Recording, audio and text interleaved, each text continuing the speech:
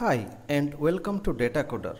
In this video I am going to discuss SDTM conversion process, the process of converting EDC data into SDTM dataset. If this is your first time to the channel, then subscribe to the channel for more upcoming videos on clinical science programming. So let's get started. So let's see the process flow of converting EDC data into SDTM dataset. So when clinical trials begin, the first step is to design or develop the protocol. So the protocol is the document which gives all the information about the trial, the information about study design, how many subjects, the visit schedule, the dosing details, etc. So the protocol is the document which gives all the information about the trial. So once the protocol is designed, the next step is to design the CRF. So CRF is a document which gives all the information how the data should be collected in the trial, or in each site how the data should be collected. CRF stands for case report form and it's designed based on a standard called CDAS.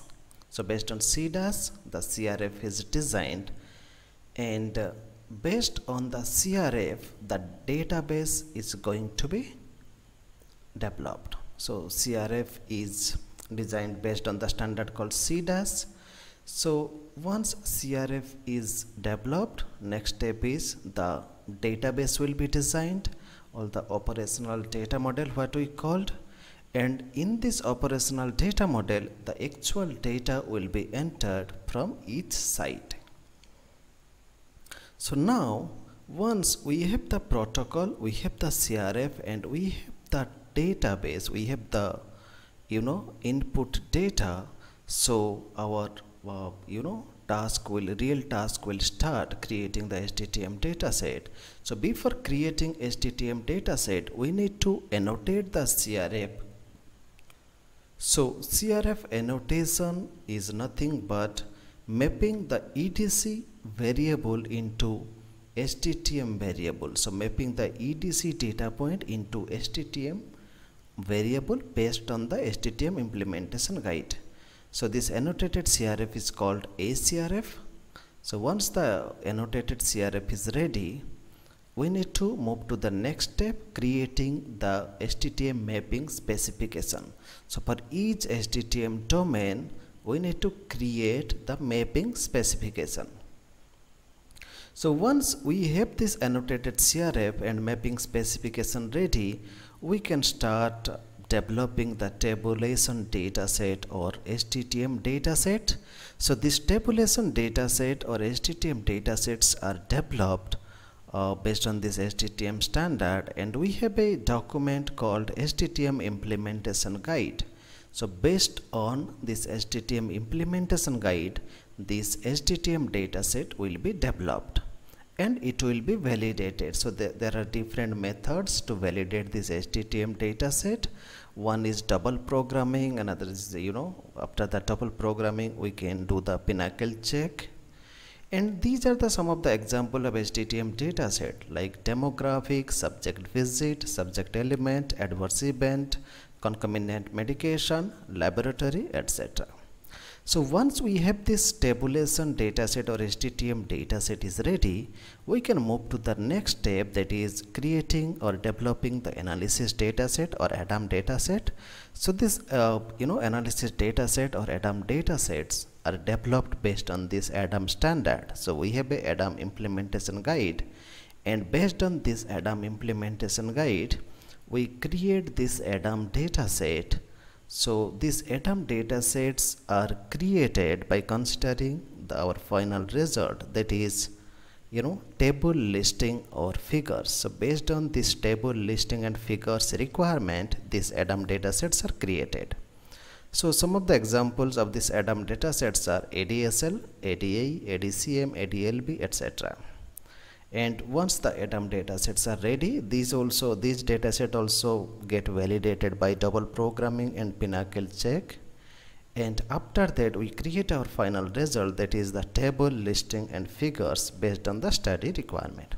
So this is the process of converting EDC data into SDTM dataset, then creating analysis dataset and creating tables, listing and figures in a clinical trial. So the next is, let's look into a case report form. So this is how a case report form looks like. So this is called a blank CRF, where it's mentioned how the data should be collected in the sites.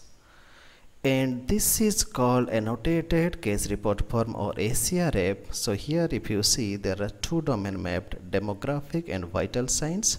So when in a single CRF we are mapping multiple domains, each domain should have different color coding. So demographic and vital signs should have different color coding. Okay, and all the DM variables, if you see, race, sex, birth, DTC, etc. are there, and vital signs we have VS test is captured over here. So this annotation means mapping this EDC data point into SDTM variables. So next, look into some of the definition. So first is CDISC. So CDISC stands for Clinical Data Interchange Standard Consortium, and CDISC is a global open multidisciplinary non-profit organization that has established standards to support the acquisition, exchange, submission and archive of clinical research data and metadata. Next is CDAS. CDAS stands for Clinical Data Acquisition Standard Harmonization, and CDAS establishes a standard way to collect data consistently across studies and sponsors so that the data collection formats and structures provides clear traceability of submission data into the SDTM, delivering more transparency to regulators and others who conduct data review. Next is SDTM. SDTM stands for Study Data Tabulation Model, and SDTM defines a standard structure for study data tabulation datasets that are to be submitted as a part of a product application to a regulatory authority such as US FDA. So these are some of the important definition of CDISC, CDAS and SDTM. So that's all about this, and thank you for watching this video. Subscribe to the channel for more upcoming videos. Thank you and take care.